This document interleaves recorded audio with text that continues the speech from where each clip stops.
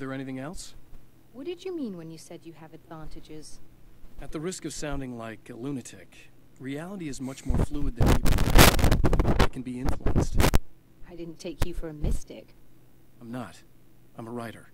And under certain conditions, I can, for lack of a better word, rewrite reality. Change things. That's absurd. Maybe, maybe not.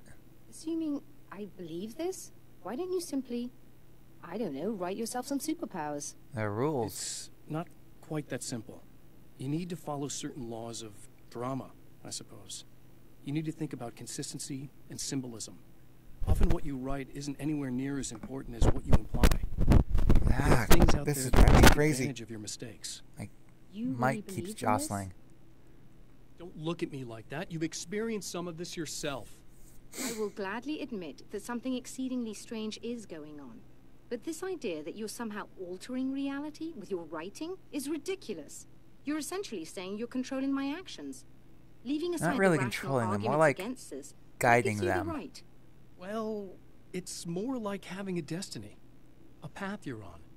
You're not aware of it, but there it is. If somebody changes it, what difference does it make? It's what every writer does. If you write something that affects one of the characters, they don't really know about that. I'm not a character. Are you saying that it's all right to take advantage of someone if they aren't aware of it? Look, all I meant was that if you're genuinely making all your own decisions, and those decisions lead to whatever destiny you have, what practical difference does it make? I suppose that depends on whether our destinies are determined by things like physics and probabilities, or natural reality, which is presumably neutral and impartial, or by some kind of an intelligence. If it's the latter, that intelligence makes choices based on some criteria. If we suffer as a result of those choices, there's a moral and ethical element involved, regardless of whether we're aware of its manipulations. Wouldn't you agree? You're taking this very well. I thought you'd be hangry. Yeah. Suppose I would be if I thought you could actually do this. And that's everything, so we just need to pick up the printout. Another printout. Another signal fragment.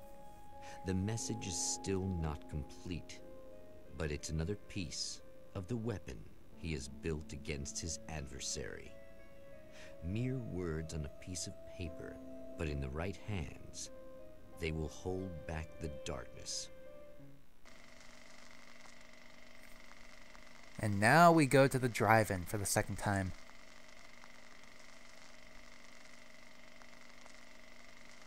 Yep, Night Springs Drive-In Theater, Arizona. The last time the man came to the drive-in, it did not end well. He hopes to avoid that fate this time. He hopes that what he has brought with him to this place is enough. Maybe, maybe not, but there was something I forgot to do. Catch up on some of these observatory pages. Read through them. Well, read through them up until Fragment 2. So, from the darkness to Fragment 2. The darkness rose from the depths of Cauldron Lake and took Alice. It needed words. It needed me to write its way into our world. She was leverage, a hostage. I complied, but with a twist. I put in a loophole that gave me a chance to fight back. I was hunted by shadowy enemies, but I faced the darkness. I fought it with light. I drove it back. I saved Alice, but it came with a cost. I was trapped in the dark place below Cauldron Lake. There we go. Now, what about in the dark After my place? disappearance, they thought I was dead. I might as well have been. I know it's been 2 years. I know Alice has moved on. I've tried to find a way back to her, back to my life, but escaping the dark place is almost impossible. Time does strange things here, but dreams and radio signals can pierce the veil between the worlds. I catch glimpses and echoes of the world. Sometimes I send messages out. I can only pray that they hear them.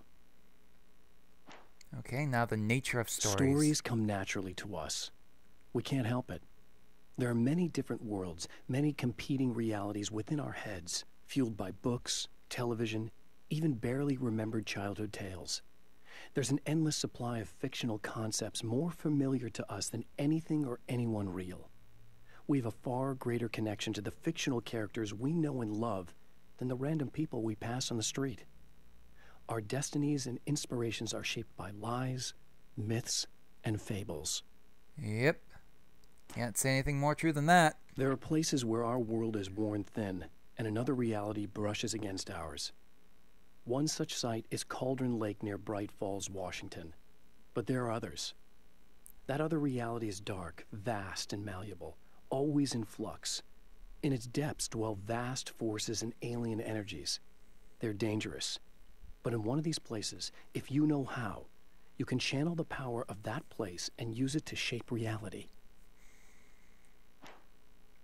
Okay. The Taken may well be the tool the darkness favors over any other. At some point, they used to be human, but whatever humanity they once had is long gone. Now they're just shells covered and filled by darkness. The Taken Mr. throws at me are more grotesque and varied than the ones I first encountered in Bright Falls. But I know how to deal with them. I'd be lying if I said they don't frighten me. But I've survived worse. I can't let them stop me. Now tell me a bit about Dr. Meadows. When Dr. Rachel Meadows got the call from Michael, telling her to hurry to the observatory, she didn't waste any time. It had been a nice party. She'd had a good time, but her social life would always play second fiddle to the mysteries of space. Michael never showed up, of course. He pulled over at the wrong rest stop. She never even thought about him at the time. The phenomenon in the sky above her was too fascinating. And what is the second fragment? The film noir poster reminded me of Alex Casey, the detective's cool exterior never cracking even with the gun pointed in his face. In the back room, all the lights had been turned off, except for the lone spotlight which illuminated the bright red fire extinguisher on the wall. Okay, that tells us what we have to do once we get into the projector room.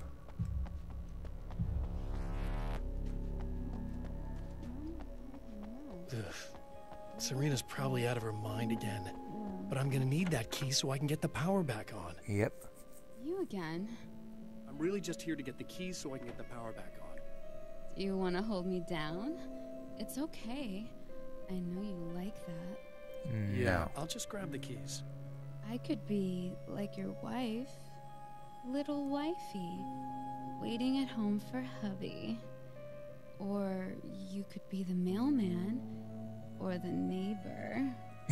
I'm already married to someone who isn't crazy, thanks. Yeah. I'm just gonna go and get the power back on. Aww.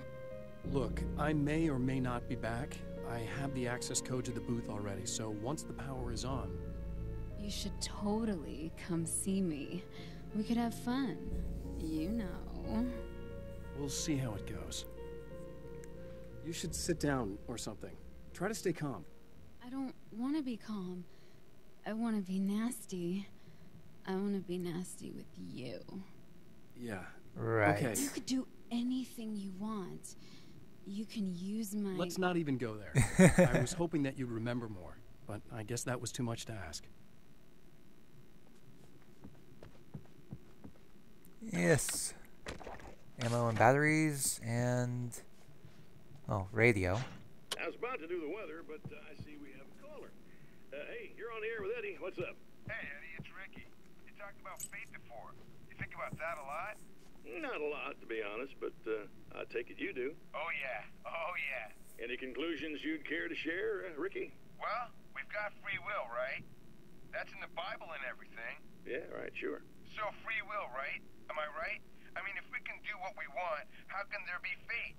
I mean, you don't know what's going to happen next, so there's no fate. There's just people doing stuff. Well, It's one way to look I at it. don't know, Ricky. I don't suppose you have considered the possibility that we're all here in the service of a greater purpose, incomprehensible to us, and that what we take to be freedom is nothing more than the move of a pawn on some cosmic chessboard. That's the narrator. Limited in scope, subject to the whims of unseen players, existing only for their entertainment. or perhaps we're just a twisted Reflection of actual events that can happen elsewhere. Could it be that such is life in Night Springs. Dude, what? Food for thought. Yeah. Ricky. Food for thought. That's kind of freaky. I don't think I'd heard that one before. Anyways, let's go get that power back on. Actually, first, let's see. Let's take a look at these. I'm missing a lot of pages from here. You know what? We'll hold off on taking a look at the drive-through pages right now. Oh, there's Scratch. Whoa, crap.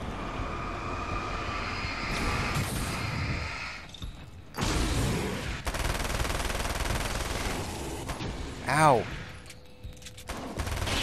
There we go. We've got light over here. Heal up. There we go.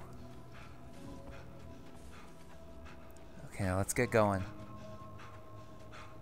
I see a TV blinking in the distance there. Oh, great. Across the drive-in parking lot. Well, that's not good.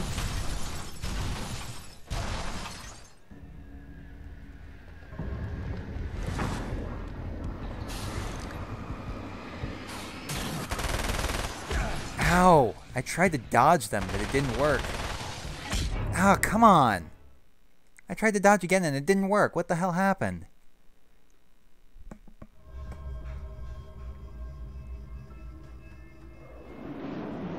Okay, I have to do this again.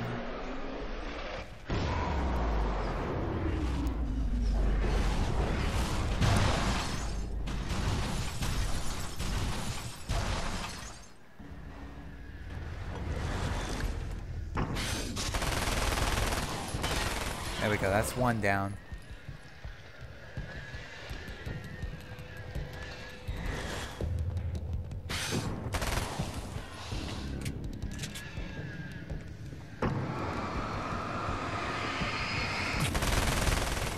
There we go. There we go. Okay, let's keep going. Got a TV here. What's Mr. Scratch gonna say for us now? I want to talk about Alice. Uh-oh. Just look at her. She's really beautiful, isn't she? Your wife. Well, our wife, really. Just my wife soon. Don't worry. I'm not gonna treat her like the others. She's special. If I wanted her dead, she would be. I've been around for a while now. Okay. So talented. You haven't seen her new work, of course. Oh, it takes my breath away. Really, she's that good.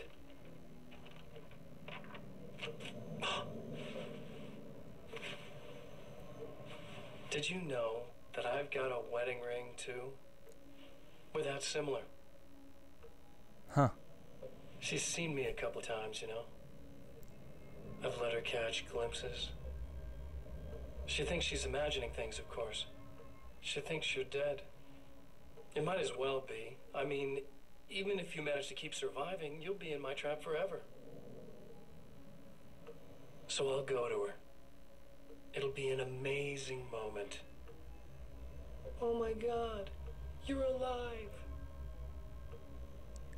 I'll be the good, loving husband for as long as I can stand it. She'll love it.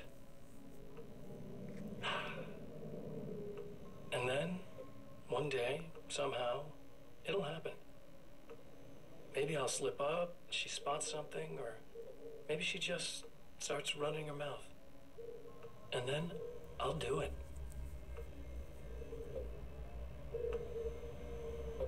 It's gonna be sweet.